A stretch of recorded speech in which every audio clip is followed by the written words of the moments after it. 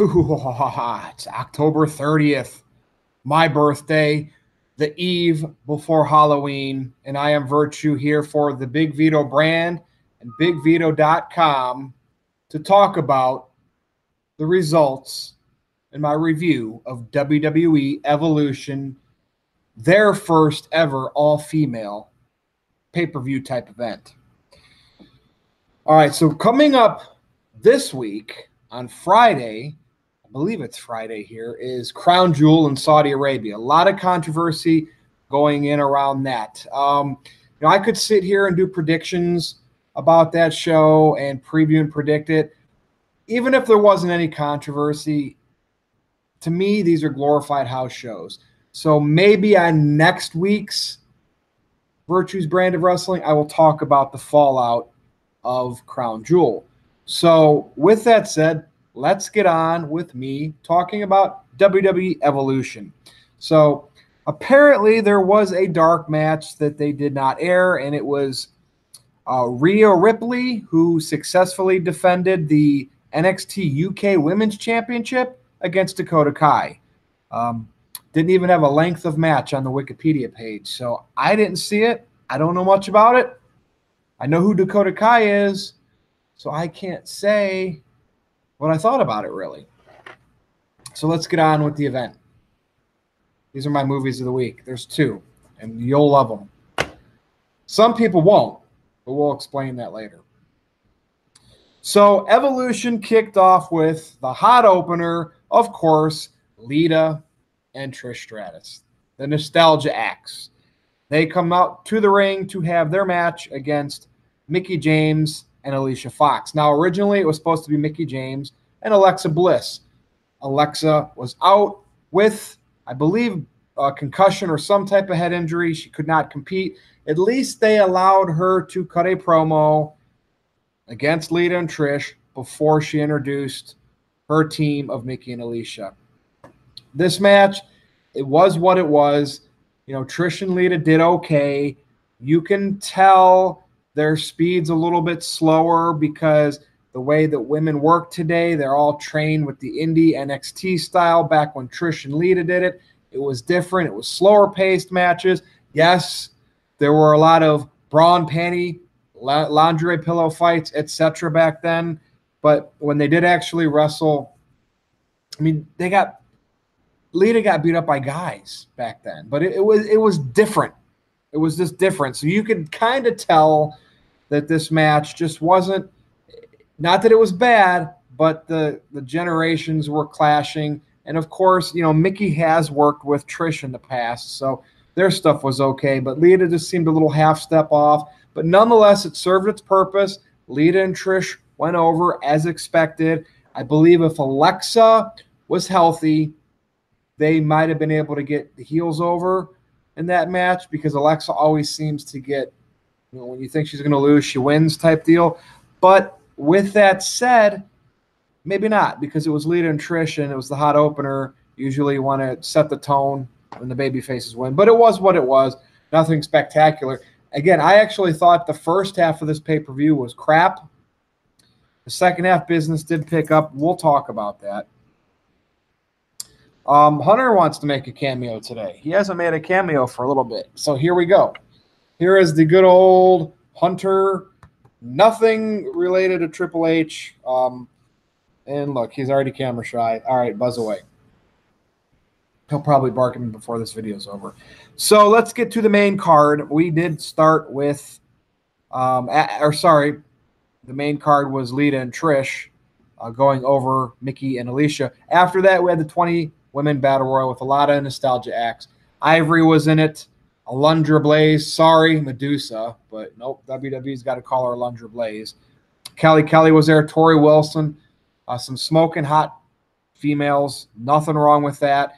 And, of course, you had your Nia Jaxes, your Ember Moons, Asukas, etc. Well, my predictions were it was going to come down to Nia and Ember Moon, and it did. How predictable is that? You have 20 women. And, earlier in the week, I said those two were going to be the finals. I actually picked Ember Moon to win. They had Nia win, which, there was a moment in the match where her and Tamina, who, they're all related to in a way to Roman. Of course, with Roman's recent leukemia diagnosis that he came out and told everybody, there was a nice little cool moment with Nia and Tamina where they did the Roman type thing, and then they proceeded to beat everybody up around him. That was pretty cool. But nonetheless, Nia throws over Ember Moon to win, which I probably should have said she was going to win because think about it, it was a feel-good moment because of Roman's announcement earlier in the week. And let's be honest, and we'll get to it later, but she's going to be the number one contender now for the Raw Women's Championship. And really, who else are you going to pick? Nia's big, believable. If your belt's around Ronda Rousey, even though they already had their match, it is what it is. And I think they're going to do it again. But again, nothing at Battle Royal. Woo. Let's get all the women out there at once. That's what WWE does. The next match was the final of the Mae Young Classic, and a lot of people said, oh, it was too short. I see that it went 10 minutes and 20 seconds. It is what it is. Remember when a 10-minute match used to be a long match on a pay-per-view? Now it's short. And the fact that it was the final of a Mae Young Classic tournament, which, everybody, it's all about the wrestling.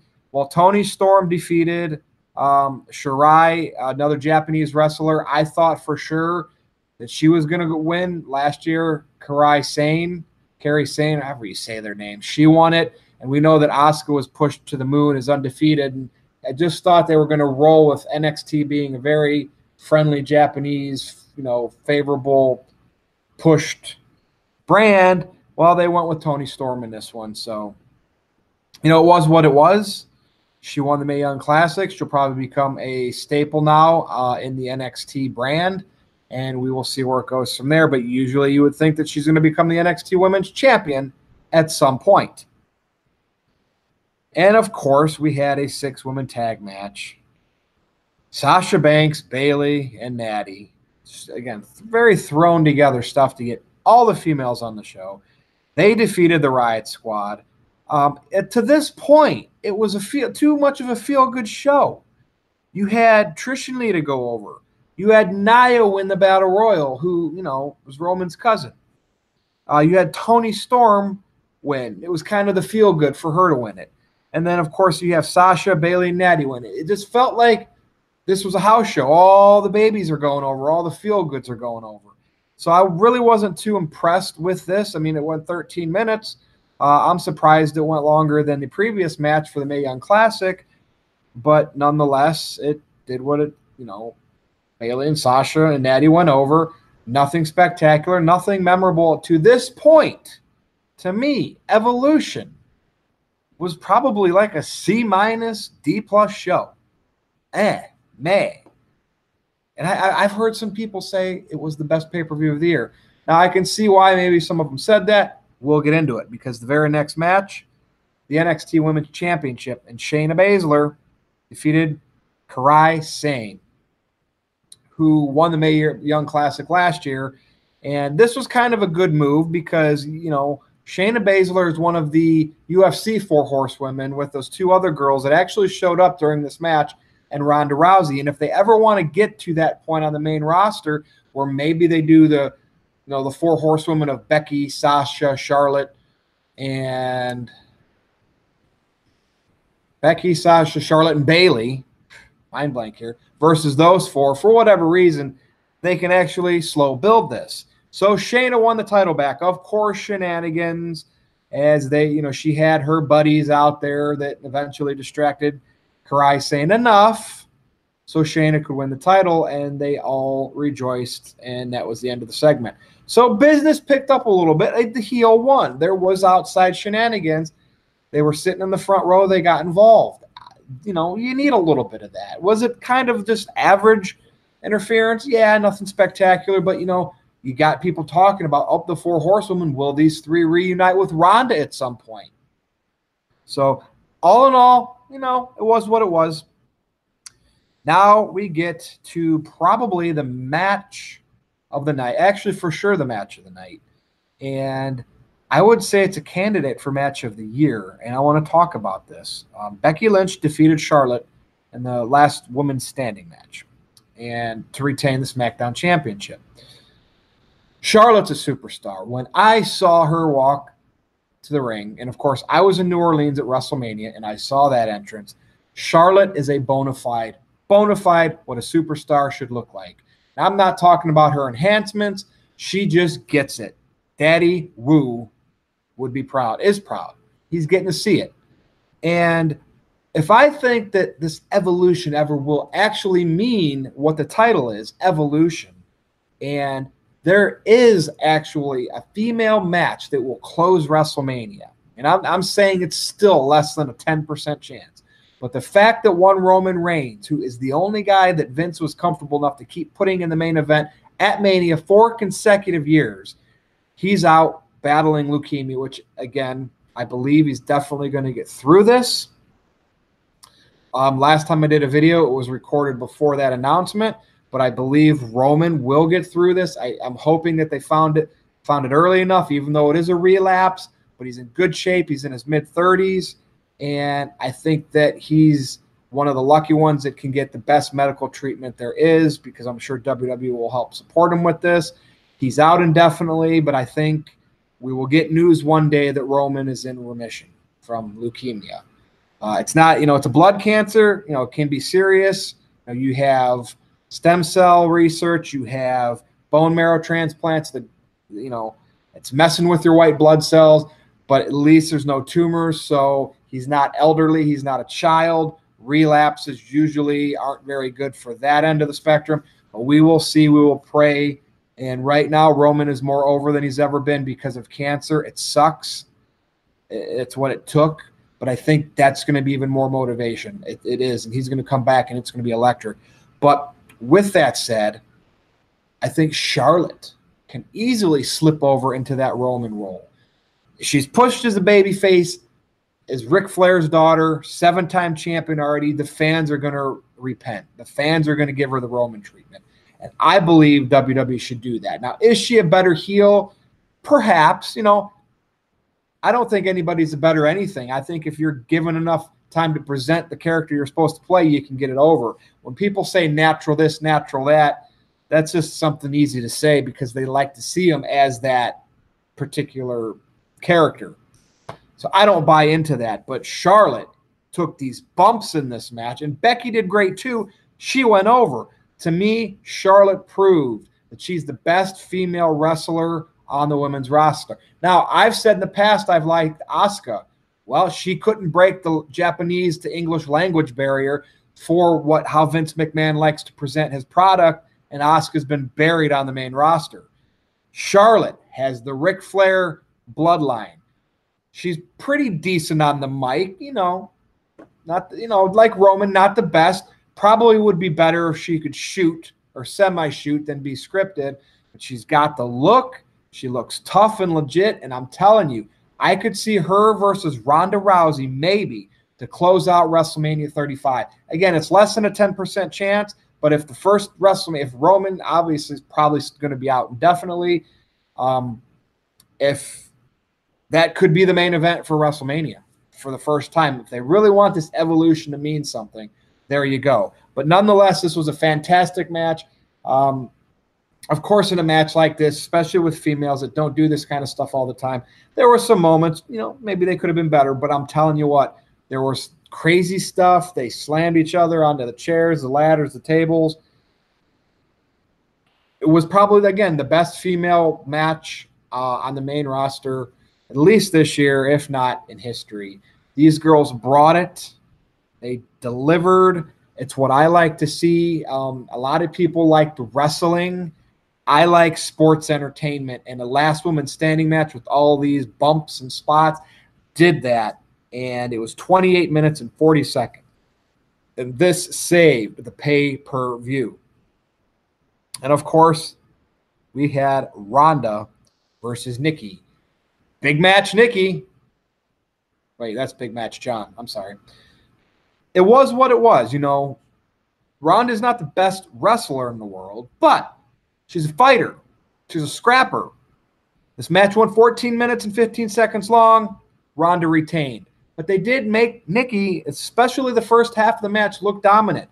Now, I heard people say there were, and I was guilty of saying this on Twitter, that some spots seemed a little sloppy. Then I saw what Disco Inferno tweeted, and he said, if everything was synchronized perfectly, it wouldn't be that believable of a fight.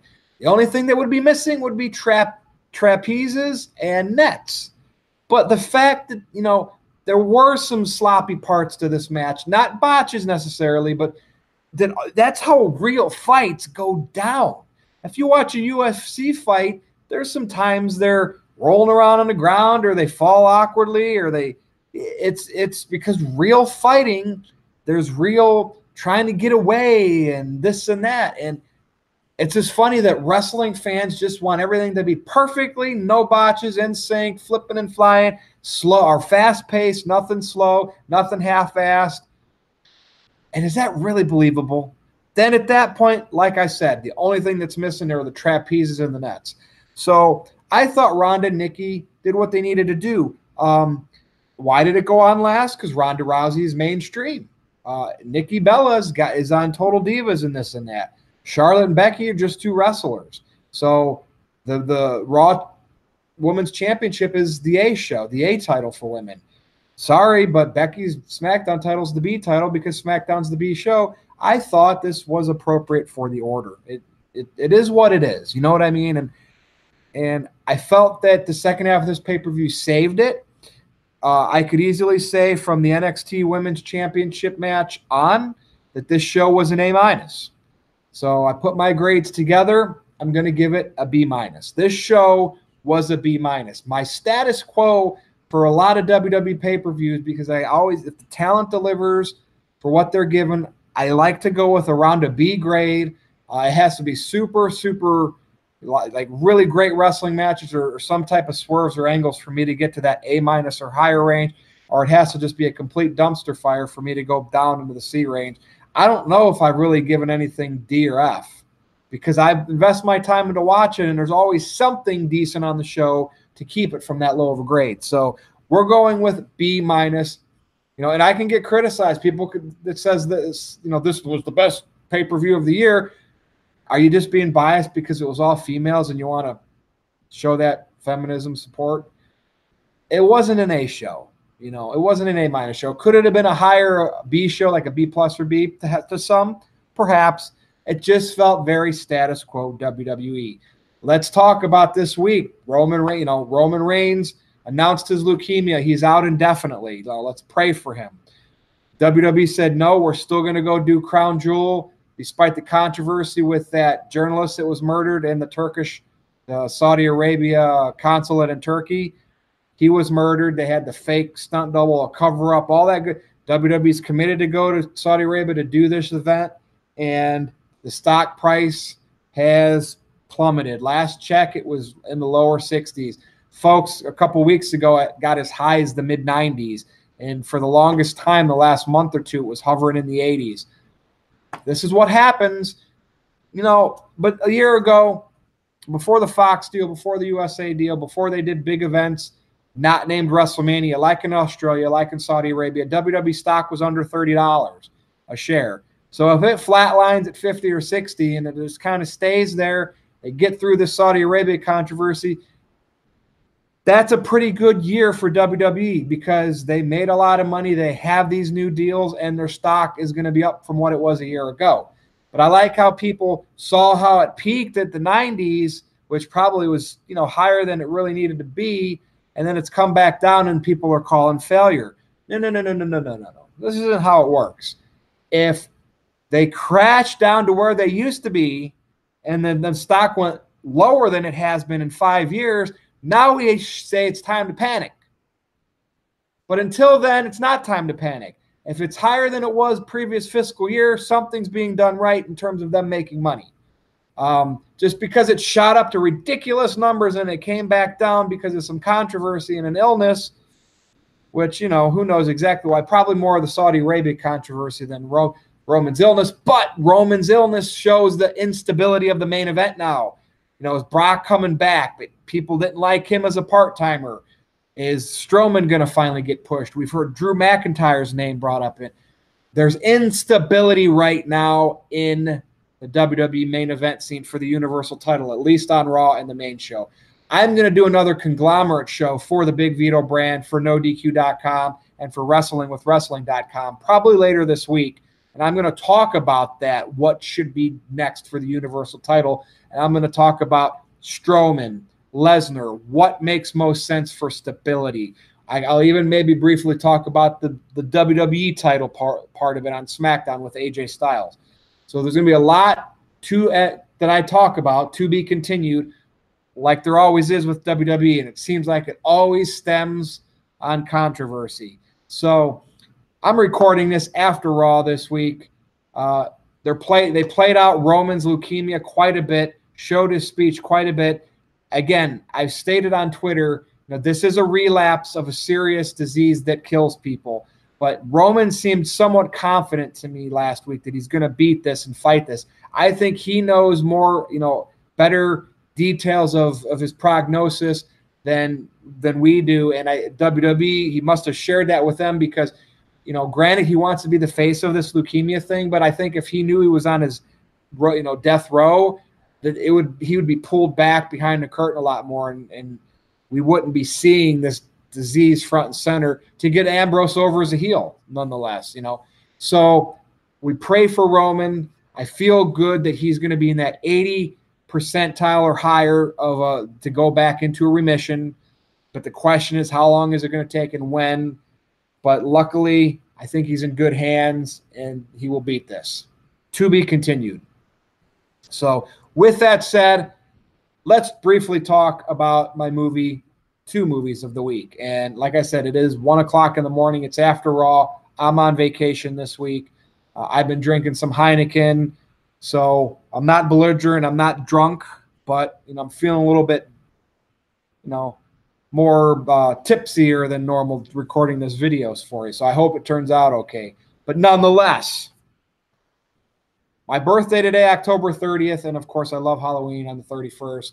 I've seen the Jasons, the Freddys, the Halloween movies this season. They all start showing them on AMC and various channels. I think that I've heard how the Rob Zombie Halloweens get dogged enough, especially because now this new Halloween movie is out and people are praising it. And I said, it's better than a few of the other Halloweens like H2O, Season of the Witch, and Resurrection. But there's a lot of the other Halloweens I like better. All the ones with Donald Pleasance, and of course the two Rob Zombie ones. So here's Halloween, the unrated director's cut, and of course the unrated director's cut of Halloween 2. And I like both of these by Rob Zombie. Obviously the first one, he goes back into Michael's childhood and we get a deeper story. It's a Rob Zombie delivered story though. If you watch the original Halloween, that kid looked like a normal kid. The two parents looked like they were middle class or high, they were out on a date and they came home, and the Rob Zombie portrayal was like a trailer park type family, and neglect and abuse and divorce, and but that's his vision. He's a gore horror fan, and he likes to do that type of raunchier gore horror, and that's fine. That's what makes Rob Zombie unique, and I like how he portrayed that. The first half of the movie was younger Michael, showed them the kid murder do his first murder before even his sister. Very, very, very cool how he did that. And of course, it had Dr. Loomis. I'm not a big fan of anybody not named Donald Pleasance, but the fact that Malcolm McDowell did the best he could, I enjoyed it. Rob Zombie used a bigger guy to play Michael Myers, more like a Kane Hodder type, bigger Jason. But, it was Rob Zombie's take. Now let's talk about this one. It wasn't my favorite Halloween of all of them, but I liked it. The White Horse, Rob was doing his thing. It was being artsy. He was showing that Michael had visions of his family. And I'm telling you what, this is not a horrible movie. If you ever watch this, the ending, and I think it's the director's cut, they play that song. They show they show not Jamie, because that's Danielle Harris that played the Jamie, Laurie Strode, and the way they ended the movie, fantastic. And again, it's not the best one, but for the people that said this is the worst one, art is subjective. So I support Rob Zombie. I love all of his movies. The House of a Thousand Corpses, The Devil's Rejects, 31, the Witch movie, which, you know, was the Salem Witch movie, the two Halloweens. I like Rob Zombie's work, and he's not redoing, but he's doing a trilogy now to The Devil's Rejects, House of a Thousand Corpses, and we're going to get that next year. So everybody can criticize him, saying he's just a gore horror advocate, whatever. But I think his movies are gems, and for people that hate him, that motivates me to know I'm glad that I like him. I'm glad I'm on that side of the fence that says Rob Zombie is creative, and his vision for what scary and horror should be, he delivers how he wants to. And yes, he's a big fan of 70s and 80s horrors, and you can see that. He doesn't plagiarize. I think he just is inspired by the Texas Chainsaw Massacres and that era of horror movies. And for him to be able to deliver that type of stuff in today's movie, world, where all we get are remakes, or we get jump scare, supernatural, like poltergeist type stuff, or Conjuring, exorcism type stuff, it's boring. So keep it going, Rob. We appreciate you here on the Big Vito brand. But that's it. So I'm going to watch Halloween on my birthday, and I'm going to watch Halloween 2, the Rob Zombie ones, on Halloween. I said I was going to do that every year now going forward on my birthday and Halloween to support the 2 Rob Zombie Halloweens, which I think will go down as cult classic, hidden gems. It's going to have their haters, but they're going to have their supporters.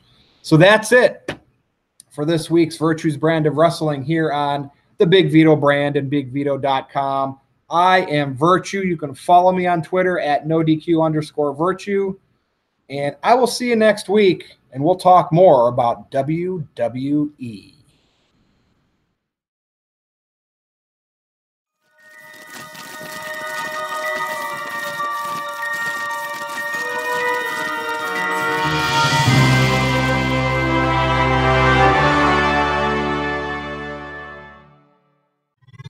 Presentation is brought to you by the Big Vito brand. You can check us out at BigVito.com or HarlowInc.com.